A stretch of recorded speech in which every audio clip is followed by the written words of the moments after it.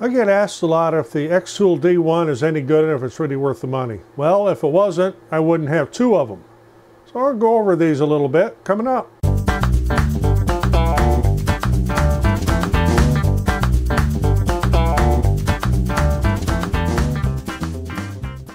I'm Roger, welcome to the shop. What I talk about here is the xTool D1 lasers. I've done videos on these before. I have two of them. Right now they are both set up to do cutting. I've got some orders for some Christmas items that is going to require cutting out of 2 and 3 millimeter plywood, doing some layered things. I may be putting a video up on how to do one of those coming up here soon. But what I also want to mention is xTool is also coming out with a Galvo laser. And if you don't know what that is, it's a galvanometer, you know, a Galvo laser. It's Galvo motors.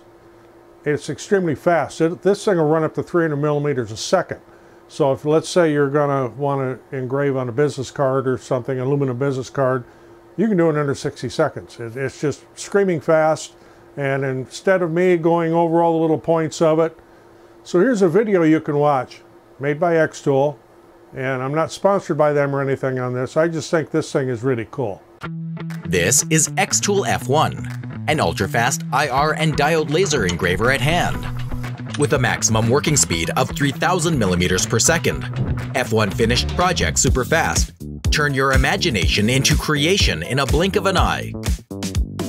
F1 has a 2-watt infrared laser and a 10-watt blue laser.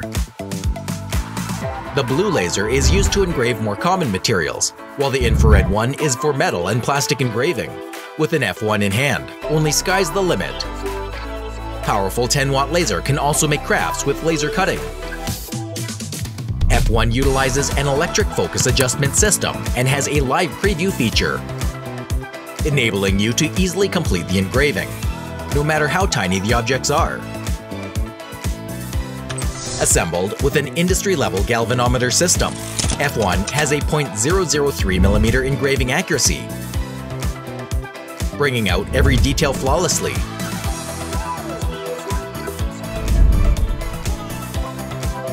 To make it an indoor engraving machine, F1 features an enclosed design and is accompanied by a purifier, keeping you away from the smoke and smell issue out of engraving.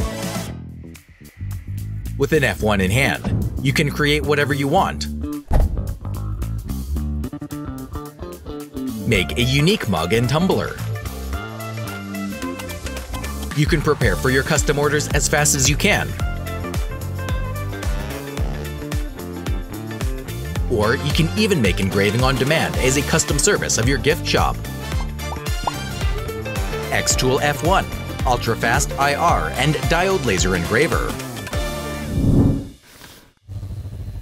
Okay, so doesn't that look neat? And I'm hoping to be able to get my hands on one of those when they come out sometime in 2023. Because I think with the combination of the infrared and the blue diode laser, it's going to be a fun laser to play with. So if both of these are the xTool D1s, why do they look different? Well, one is older than the other. One I've done some mods on. Actually, I've done mods on both of them. But one of them has a few different kinds of mods. I'll get over here a little bit and I'll kind of bring you in and I'll show you some of the things I've done with these to make them more useful for my purposes. Okay, this one here is the one I had first, and I added a drag chain to it, as you can see over here on the right hand side, and I added my own homemade air assist little bracket here. I made my own nozzle. Works very, very good.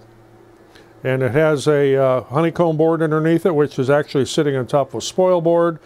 And this one is sitting on one little set of risers because I needed a little bit of extra clearance for some 3/4 inch material I was doing some engraving on. I don't cut 3/4 material, but I do engrave on it. This one here is several months newer than the other one. I have not put a drag chain on it yet. It is something I hope to do this winter sometime. This does not get in the way, and I primarily use this one for my rotary. And I put the risers on it and rise it up and set the rotary in here. That's what this one is primarily for. I've got the RA2. Very, very neat little rotary setup. I'll have some videos on that coming up here sometime. And I've added air assist on this, but this is the xTool factory air assist, not the homemade variety. It works just like the homemade one, but this one was a lot less work. Okay, you'll see this has a honeycomb board underneath it. It's from xTool. I bought it from them. I've also done some homemade ones. I've also done reviews on other ones. Honeycomb boards are honeycomb boards. I even did a homemade one, which worked, but it was small, and this is a lot easier to work with. So as I said, this one here is made by xTool. There's one over there by Jacoda. I've also got some from Nibble and one from Make Like Sun, because I like saying that. Honeycomb board is almost essential if you're going to be doing cutting to prevent getting scorching on the backside of your work. And if you are doing something that is not going to be painted or finished, that's going to be very important. And also, air assist will greatly reduce and mostly eliminate scorching on the top side, whether you're doing cutting or engraving. When I'm doing engraving, and I do quite a bit of engraving in cedar, I always have the air assist on to prevent scorching. Example of one of those cedar signs, and this was actually engraved on this particular laser. I just did it this morning. So as you can see, there is absolutely no scorching on the front.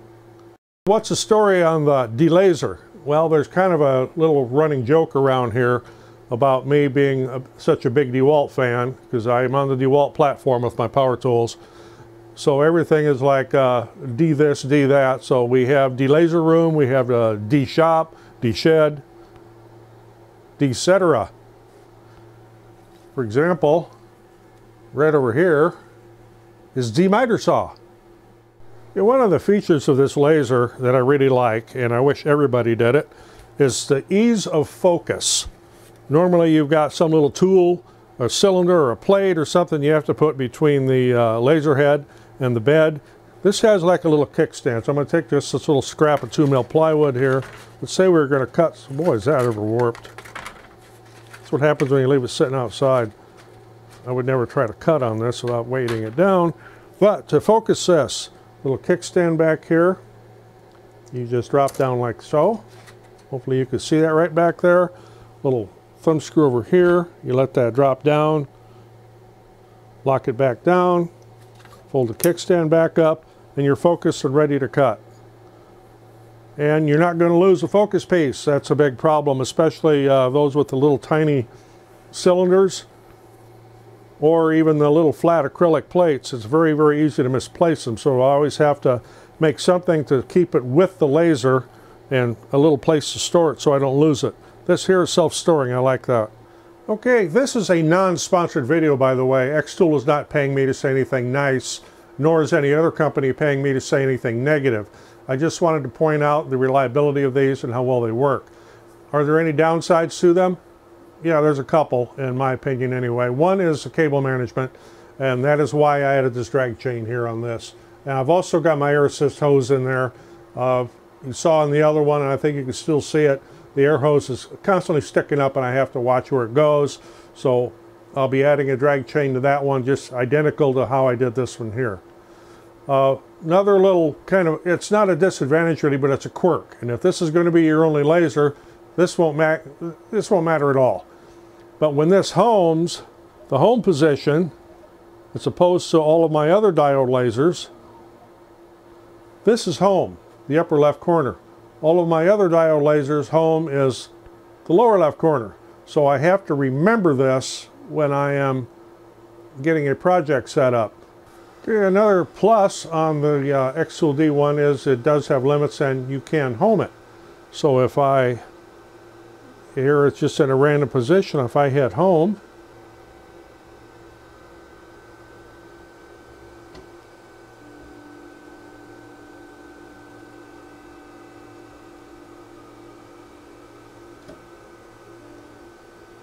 it auto homes. It's nice if you're going to be, especially if you're going to be working from absolute coordinates. In this particular here, I'm going to show you how I set this up to do a little project, but I'm going to be doing it from what they call current position, and I'll be working from center. So I've got a little board sitting in here. I'm going to engrave that same D-Laser room sign on this little cedar board here. and I'm going to show you how I get this set up and just how easy it is to get this all set. Okay, normally I would be doing this on my layout grid, which is underneath the honeycomb board there, and then everything would be square and be very easy to find. But let's say you don't have a layout board, and normally I would also be doing this for absolute coordinates, but in this case I am going to move this over. You see the little red cross there, and I have a mark on my board here where center is, so I can just align that little red cross with the board. Then to find out if I am square with the world here, since I'm not using my layout grid, I can just frame this and make any adjustments as needed by watching where that travels.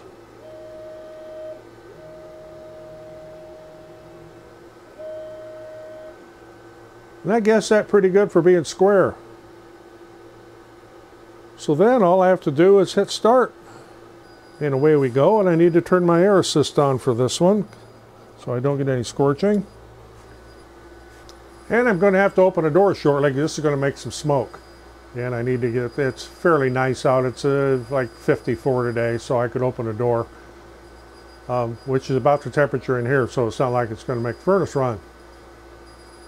You do need to vent when especially when you're working with materials that make smoke. You need to vent that outside, either in a well-ventilated area with an overhead door open like I'm about to do here, or have it in an enclosure with a vent that's dedicated to vent outside.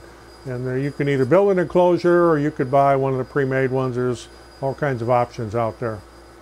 But what I want to do here again was just kind of cover, is the xTool D1 worth it? Is it any good? Well, yes it is. And again, this is not sponsored by xTool or MakeBlock or anybody else. Just answering some viewer questions. And I did a little bit of a preview there for you, that new F1 laser that's going to be coming out that I'm kind of looking forward to getting my hands on, hopefully. So if you got anything out of this, appreciate getting a thumbs up. Always helps the channel. I'm Roger in the shop. Thanks for watching. We'll see you on the next one.